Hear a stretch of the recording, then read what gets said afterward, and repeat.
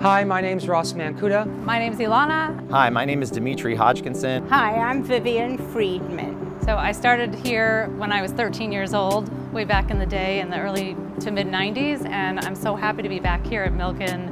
When students leave Milken, parents usually leave with them, but somehow I stayed and stayed and stayed, and now I've been here for 30 years. One of the many meaningful moments I've been able to be part of this year was the homecoming event that we had just recently at Birmingham High School, where we had over 800 students and parents and alumni come together in person to really celebrate what Milken's all about. I think a bunch of my colleagues have really inspired me over the last year.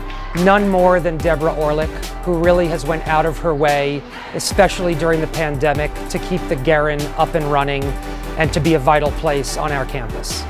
I give to the Milken Annual Fund because it's my way of giving back to a community and a school that has been just so generous with me and my family over the years. My belief that when you believe in something, you're willing to give back to that, and the Annual Fund is a great opportunity to sort of give back and make that, every dollar that you give back to the school is a sign of value and appreciation and commitment for those students, for our colleagues, and for what this place represents. My children have succeeded in this very tough world because of the foundation they got at Milken.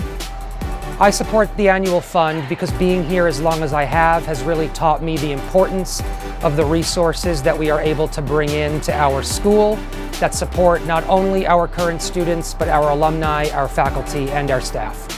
Join me in supporting the Annual Fund at Milken this year. Let's get 100% participation.